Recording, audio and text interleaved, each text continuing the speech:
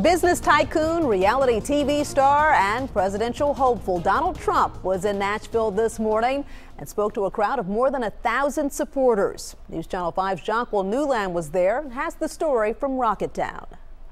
Rocketown was packed with Trump supporters as the GOP frontrunner made his first likely many visits to the Music City.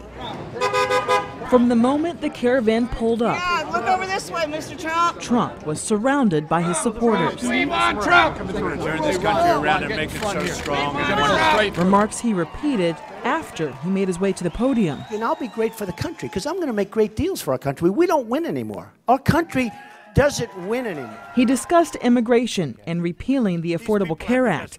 He spent a lot of time talking about his lead in the polls. You know, this is a movement, folks. This is not like even maybe about me. I don't want it to be about me.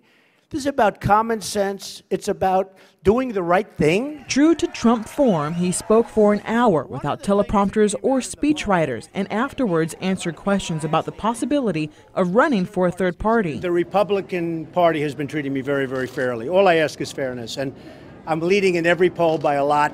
We're leading in every state by a lot, and a lot of things are really happening. In terms of victory, that would certainly be the best path to victory. And we're going to make a decision very soon, and I think a lot of people are going to be very happy. His visit did not disappoint his most committed supporters. We drove 3 hours to get here and waited since 2:30. Trump's visit may have only been brief, but he says it made an impact for the Republican Party in Nashville. When they asked me to be here, I mean, they really wanted me here very badly. They told other people they didn't want them. During his speech, many protesters made their way to the building. However, they weren't allowed inside, so they protested outdoors. In downtown, I'm Jonquil Newland, News Channel 5 HD. The National Federation of Republican Assemblies hosted today's event.